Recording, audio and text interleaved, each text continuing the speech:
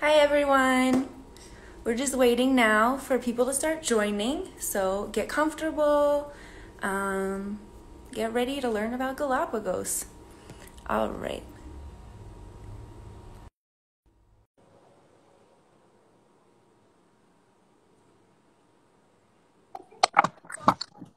Hi James, Hello, Kelsey. how are you doing? Excellent, excellent. How Great. are you? I'm doing great as well, just Very getting good. comfortable, yeah. I think we'll just wait a minute for people to start joining, and yeah, and then we can start. Okay, perfect. Yeah. So Um, hi everyone, and welcome back to Galapagos Travel Center's Instagram Live series on the basics of the Galapagos Islands. My name is Kelsey, and I will be your host today for this live event on flora, fauna, and formation. If you guys missed our last event on the intro to the basics of Galapagos, you can find the video right here on our IGTV, here on our Instagram page. You can also find it on our YouTube channel, on our Facebook page, or you can email us at info@galapagosislands.com and we will send the video directly to you. Now, before we begin this live event, I want to tell you a little bit more about our 4-part series if you weren't here last week when I told everybody else about it. So the main goal of this series is for you guys to learn more about the Galapagos Islands. Last week we covered the intro to the basics, where we talked about some general characteristics of the islands, the weather, when the best time to visit the Galapagos is, how to get to the islands, as well as the types of tours you can choose from in the Galapagos. Obviously, this week we're talking about flora, fauna, and formation. And next week we'll be talking about the regions of the Galapagos and what types of things you'll see and do in each region that you choose to travel to during your tour. And then finally, in 2 weeks, we will be talking about the history, legends, and tales of the islands. So topics like Darwin, the first post office in South America, and even some pirates for those who love that like me. We're really, really excited about this series, and we hope you get to learn a lot about the Galapagos over the next few weeks. If you have any questions at all, please feel free to comment them below, and we will answer them at the end of the event. All right, so let's get started. So here with me, we have a very, very special guest joining us, James, who is a certified Galapagos Park naturalist guide. We are so happy that you're here with us today. And do you want to tell everyone a little bit more about yourself? Hello, everyone. I'm James Barreno. I'm a naturalist guide in the Galapagos Island. I became a naturalist guide in 2009. Means I have like 10 years guiding and leading groups in the Galapagos Islands. Great. So how did you become a naturalist in Galapagos? Can you tell us a little bit more about the process and what you had to do to become certified? The National Park Service is in charge to certify all the guides in Galapagos. I applied for the job in 2009. 300 people applied for this job to qualify to be a naturalist guide. It's very hard because we learn about geology, botanic, human history of the Galapagos Islands, human history in general of Ecuador.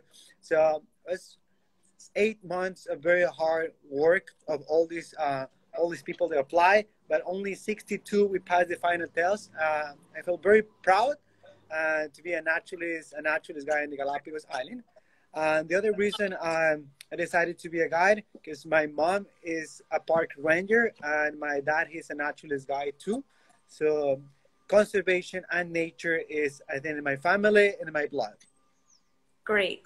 So we're really, really excited that you're here with us to share your experience as well as your knowledge about the islands. Again, I just want to remind everyone that's watching, if you have any questions during the event, please comment them below and we will answer them at the end. All right, so now let's really get started. First, what are some important terms that we need to know about before talking about Galapagos flora and fauna? The important terms to talk about Galapagos, the flora and fauna. Number one, endemic. Endemic means that it's a unique species in the Galapagos Island with very cool adaptations to the islands. This species arrived to the islands hundreds, thousands of years ago. We can talk about the Galapagos penguins. Those penguins are the only ones that live in the equator. They're the only ones they nest in the lava tubes. And when we see the penguins in Galapagos, you expect probably to see hundreds, thousands of them. But the reason that is one or two penguins is because they have huge areas where they can nest. They have a lot of food and the water, but the nesting areas are in certain islands of the Galapagos Islands. We always joke with our guests when we see a penguin, look the penguin next to a cactus. So that means that is something unique to the Galapagos Islands. The other term that you should know is native. Native means they arrive to the islands in a natural way, rafting in some vegetation, and they adapt to the islands, but they don't change much.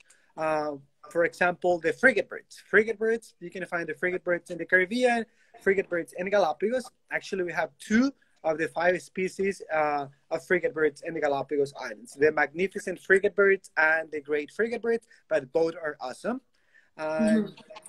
The other term is introduce. Introduce means arrive to the Galapagos by accident. For example, goats. The goats represent one of the introduced species and one of the worst introduced species that we have in the Galapagos. But thanks to the National Park Service, we have a very good control of them. Of course, people come to Galapagos to see the endemic species, the ones they survive in Galapagos in these hard conditions. Great. So, what makes life so unique or interesting in Galapagos compared to other places in the world? The Galapagos Islands are surrounded by different marine currents, and these currents bring all the nutrients, food, krill, plankton for the marine life.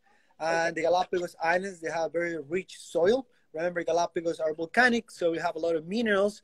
And the minerals, all the vegetation grow faster than the mainland Ecuador, grow faster because the vegetation and the soil, it's very rich in nutrients. You have lichens that cover the trees, so the weather is perfect for the vegetation, and the marine currents bring all the nutrients for the marine life. So that makes very special and very unique the conditions in the Galapagos Islands.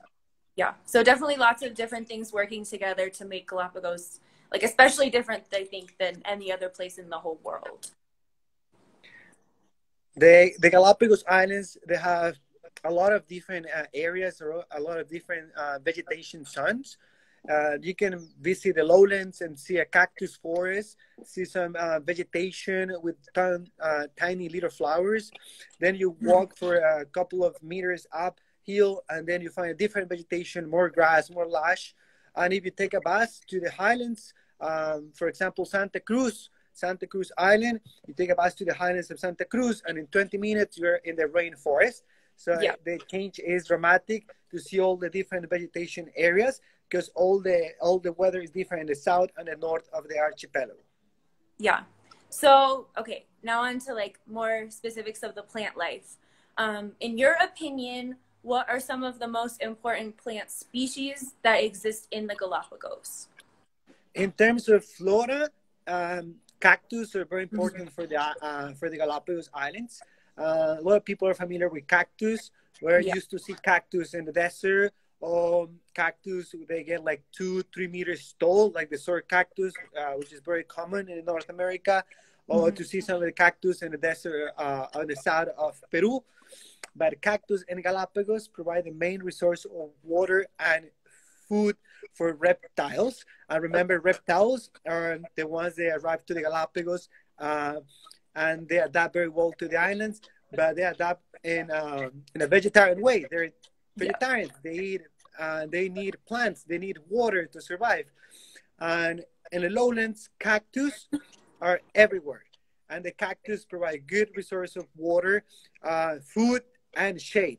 February and March in the Galapagos are the hottest months, and all these reptiles are less active, so they're hiding under the cactus.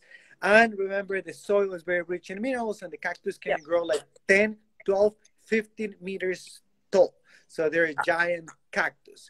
We have the opuntia, but this opuntia is the Opuntia gigantea, the giant cactus. The other vegetation that is very important in Galapagos, mangroves. We have 4 different species of mangroves. The mangroves They cover 36% of the Galapagos land mass. So we have mangroves in the south, in the north, west, and east of the Galapagos Islands. And those mangroves are the perfect spot for the marine life. Baby sharks, baby rays, baby turtles. After the baby turtles hatch of the nest, they run for their lives, and the first spot they find is a mangrove area where they can hide, and where they can spend the first 2, 3, or 5 years of their life hiding and getting all the food and nutrients they need to survive in the Galapagos Islands.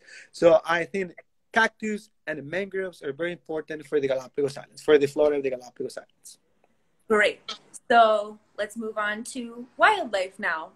So there's 4 general categories of wildlife in the Galapagos, which are marine life, reptiles, birds, and mammals.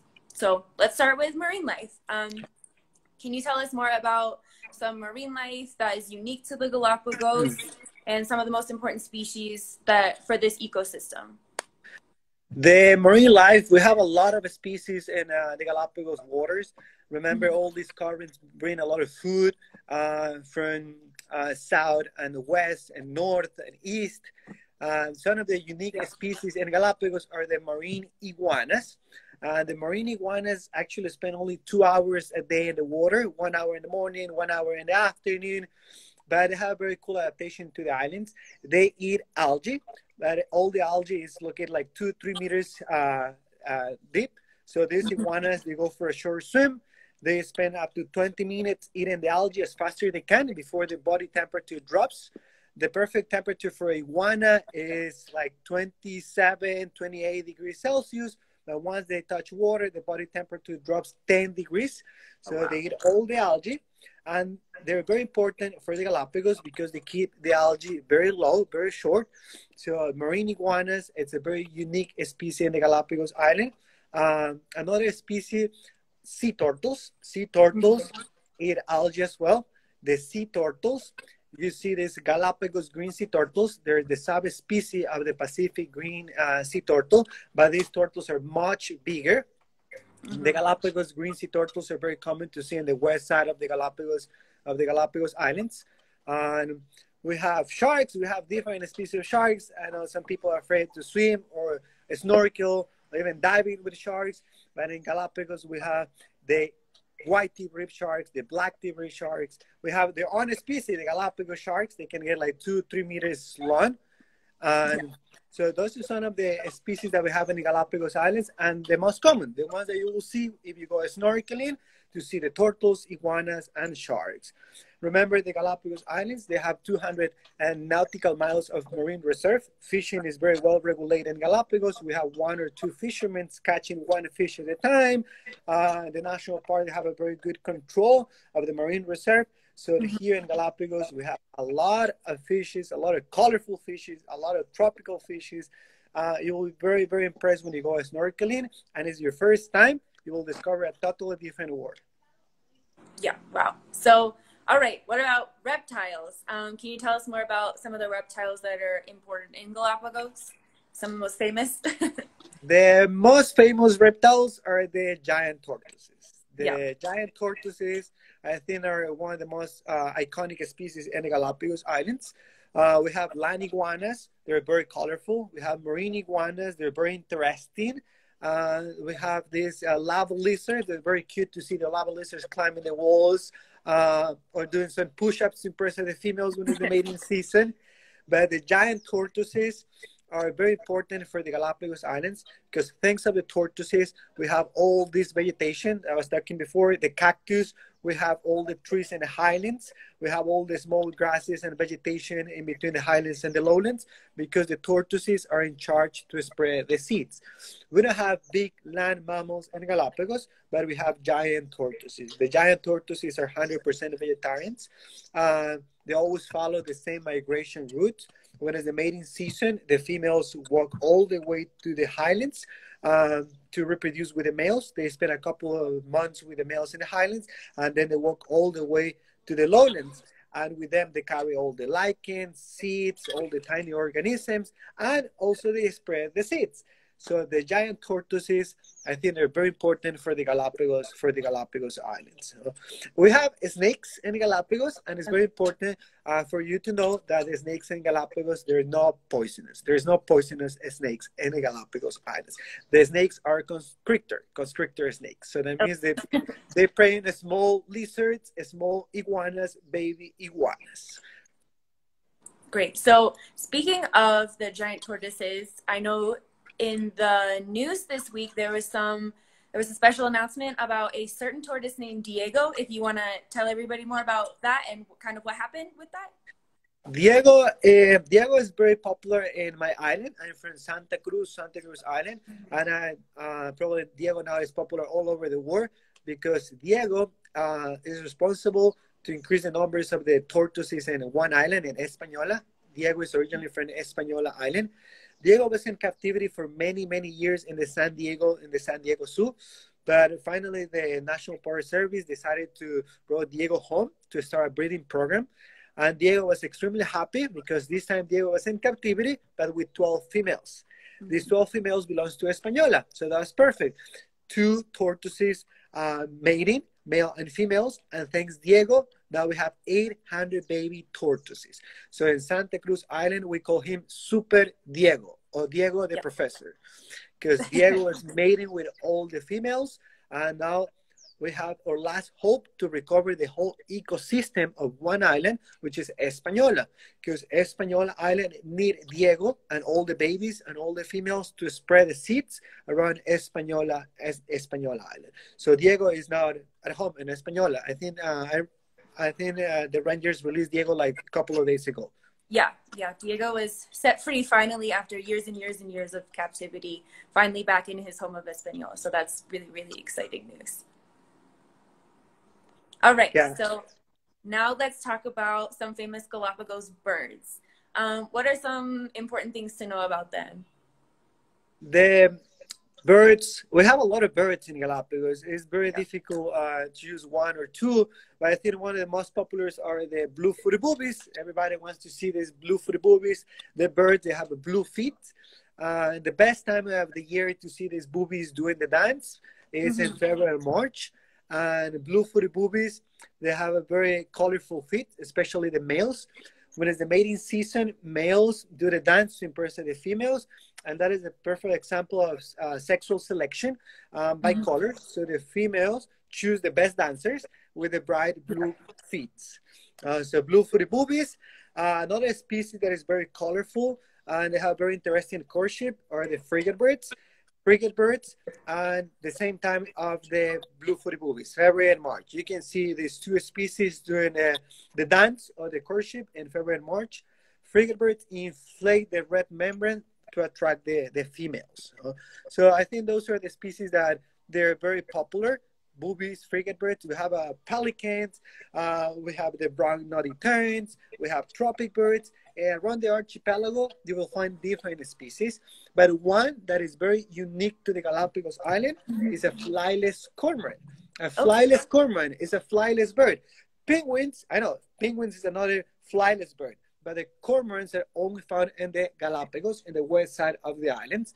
And it's very interesting how these birds are nesting, and the chicks are practicing and learning how to fly. And after a couple of weeks, they realize they're flyless.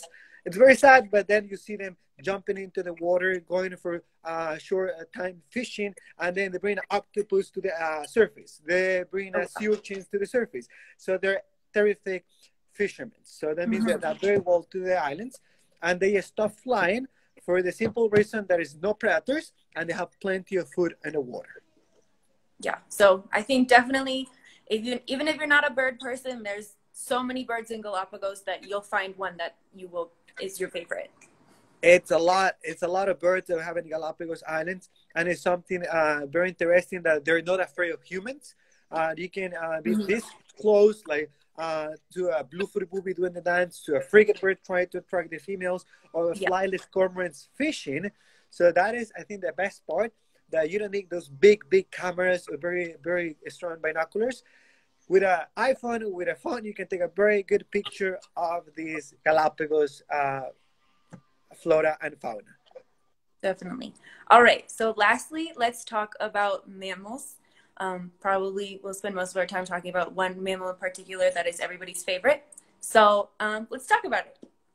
Let's think about the sea lions. Sea Yes. lions. I think there's tons of videos of the Galapagos sea lions in the internet. Galapagos sea lions are very friendly and playful. My Mm-hmm. favorite activity is snorkeling. I love to snorkel because every time that I have encounter with a sea lions come to me. They bite my fins.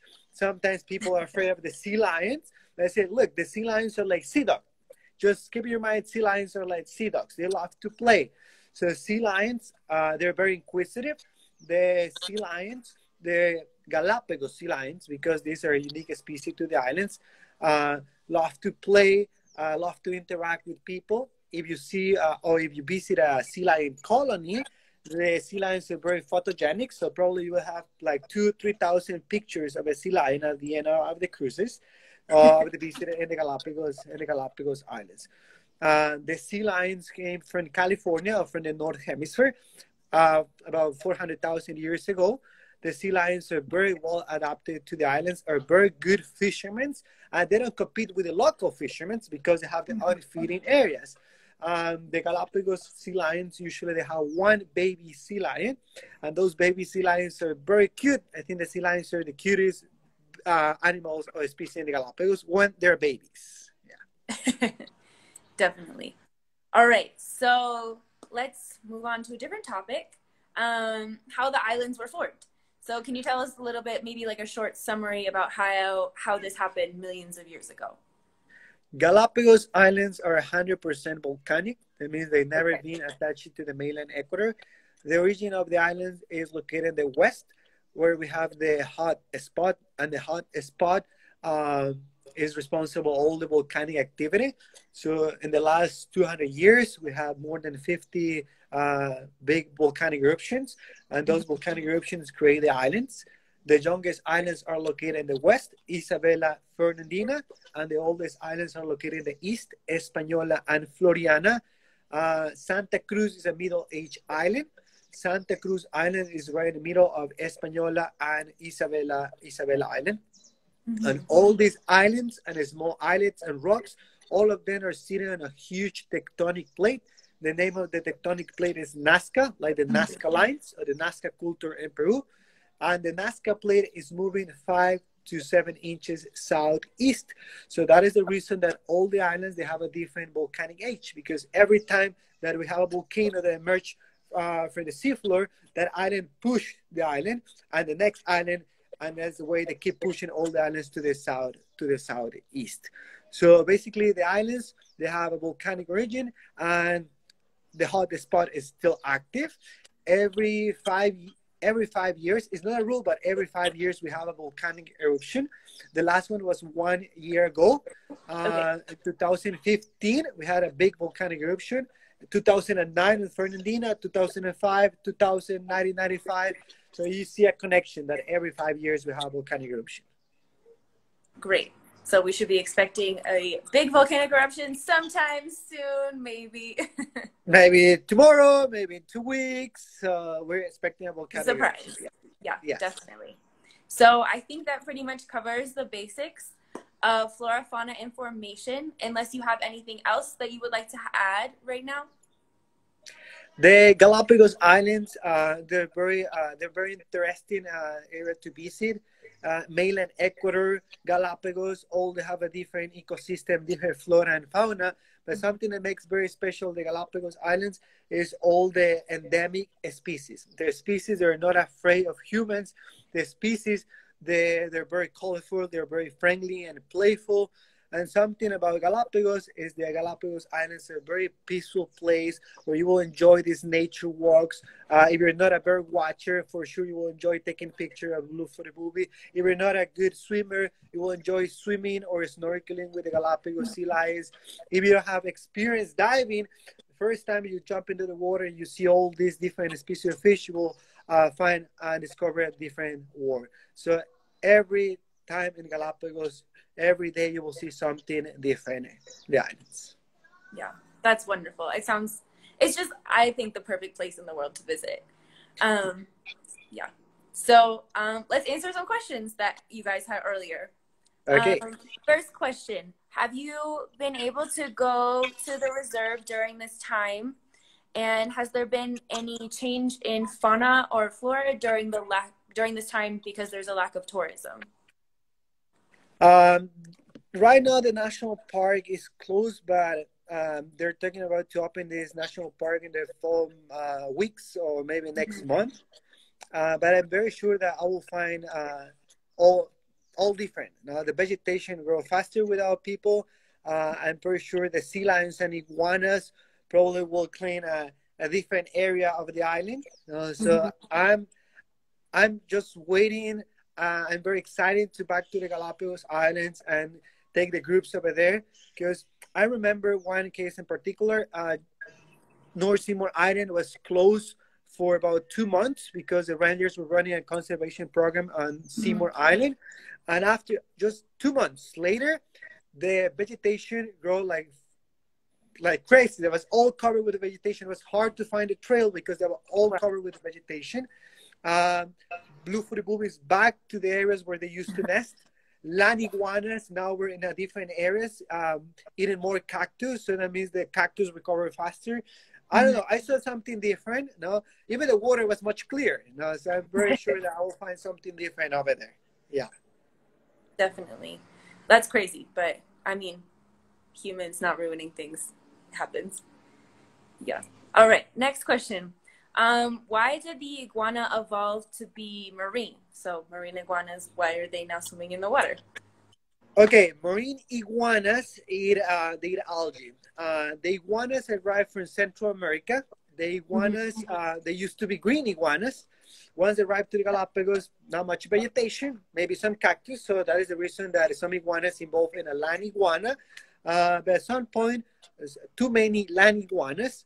So they were just waiting, probably watching the ocean. Every 8 hours, we have low tide and high tide. Boom, they discovered there was a whole bunch of food available for them underwater. So iguana decided to go for a short swim. Then they learned how to slow their heartbeats.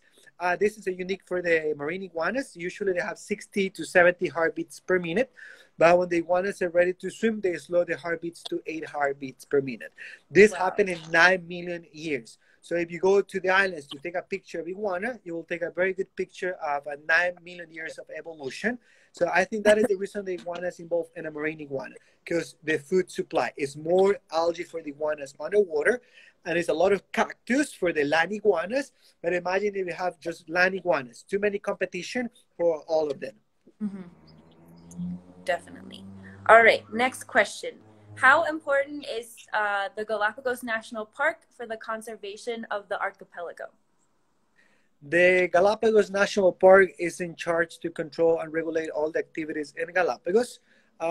Thanks to the Galapagos National Park, we have guides, they lead the groups. Thanks to the National Park, the fishermen, they have a season to catch the lobsters, they have a season to catch the fish.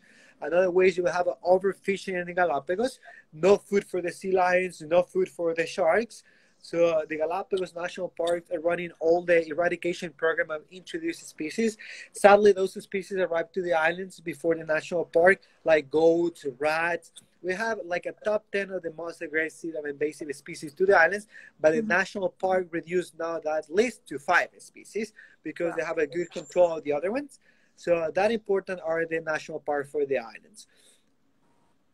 Wonderful. So next question, are whale sharks ever seen in Galapagos? The best time of the year to see the whale shark in the Galapagos is from October to December or first weeks of January, but in the northern side of the islands, Wolf and Darwin. And Wolf and Darwin are only diving sites. So if you're a diver, I highly recommend to visit Wolf and Darwin. And July is for the hammerhead sharks. So if you're interested in hammerhead sharks to see the biggest schools, right now we have the diving season and the hammerhead shark season. Great. So I think that pretty much covers all of the questions. I want to thank you guys for all joining us, and a big thank you to James for all your help and giving us tons of great information about flora, fauna, and formation in the Galapagos. I know we just covered the basics of the topic, but if you guys want to learn more, you can join us next week when we talk about the regions of the Galapagos Islands, where we'll talk more about the species you can see and the activities you can do in which islands. And then don't forget, in 2 weeks, we will be talking about the history, legends, and tales of the islands. And if you guys have any more questions or you'd like to talk more about something, you can live chat with us on our website at galapagosislands.com, or you can email us at info@galapagosislands.com, or you can send us a message right here on Instagram or on Facebook. Thank you guys so much again for joining us today, and we hope to see you again next week when we talk about the regions of Galapagos. Bye! Right. Thanks, James. Bye.